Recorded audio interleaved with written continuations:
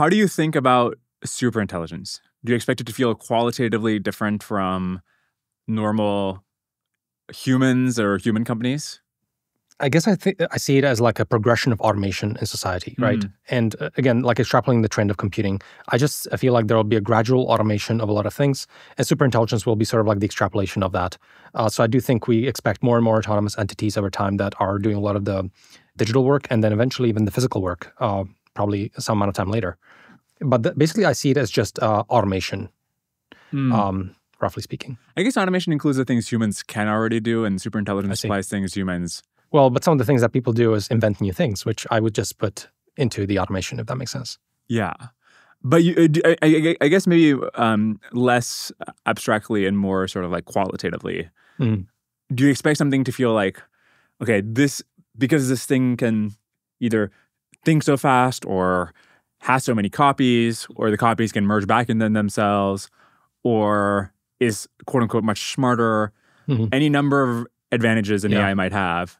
It will the civilization in which these AIs exist will just feel qualitatively different from human civilization. I think it will. I mean, it is fundamentally automation, but I mean, it will be like extremely foreign. I do think it will look really strange because, like you mentioned, we can run all of this on a computer cluster, etc., and much faster and all this thing. Yeah. I mean, maybe some of the scenarios, for example, that I start to get like nervous about with respect to when the world looks like that is this kind of like gradual loss of control and understanding of what's happening. And I think that's actually the most likely outcome probably, is that there will be a gradual loss of understanding of, and we'll gradually layer all this stuff everywhere, and there'll be fewer and fewer people who understand it.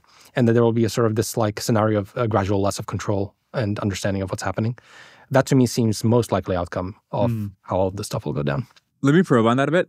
It's not clear to me that loss of control and loss of understanding are the same things. A board of directors at like, whatever, TSMC, Intel, name a random company, they're just like prestigious 80-year-olds. They have very little understanding. And maybe they don't practically actually have control. But, or actually maybe a better example is the President of the United States. The President has a lot of fucking power.